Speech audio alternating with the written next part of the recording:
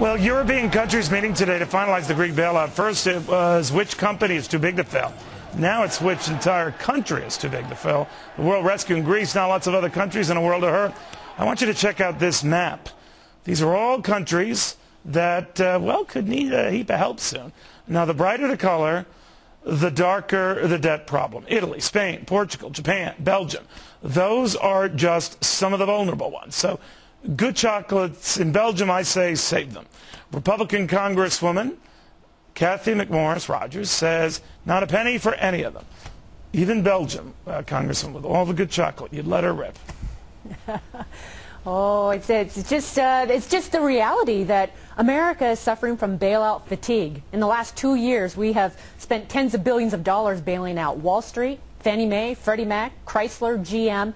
And we don't have the money now to go out and bail out the European countries. Consider we're running these record deficits ourselves, $1.4 trillion this year. We're borrowing 43 cents on every dollar. So we're going to continue to borrow from China so we can bail out European countries? Well, to be fair, we're doing it through these international lending agencies like the IMF and the World Bank, of which we're obviously premier members, being who we are. But it's not as if it's a direct hit, but you're saying regardless, stop it.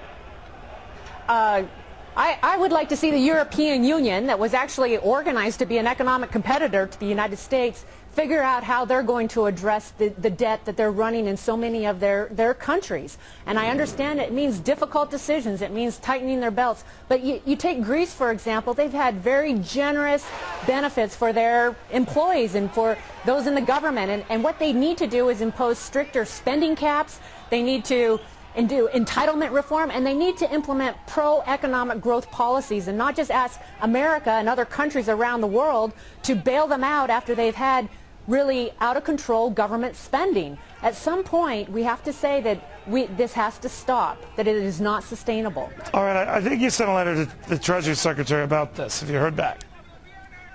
We haven't heard back yet, and America is a big contributor, is the largest contributor to the IMF. And the deal that is currently being considered is it's an agreement between the IMF and the European Union to bail out Greece. We contribute about 17% of the money to the IMF. So American taxpayer dollars will be very much involved in bailing out Greece. And there's a growing concern that this could just be the beginning. This $145 billion for Greece would very possibly be followed up by even more for Greece, as well as these other countries that are facing very difficult budgets also. All right, but again, these are lending agencies. This is not the U.S. government doing it. But I understand the gist of your point, Congresswoman. I guess what I'd like to know, though, if you argue against all those bailouts that we've seen, and now what could be the bailout of Greece and other countries to follow, then if you let them all rip, the argument is there's hell to pay for everybody else.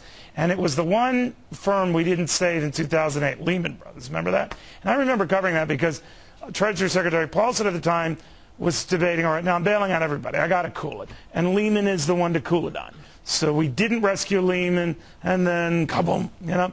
And I guess what I'm asking you, you're right, we'll never know. And I'm against these bailouts and rescues as well. But you're always going to wonder what happens when you just say no to everybody. I mean, is there just a global free fall? Because the people for these things say, Neil, that's exactly what you'll get, a global free fall.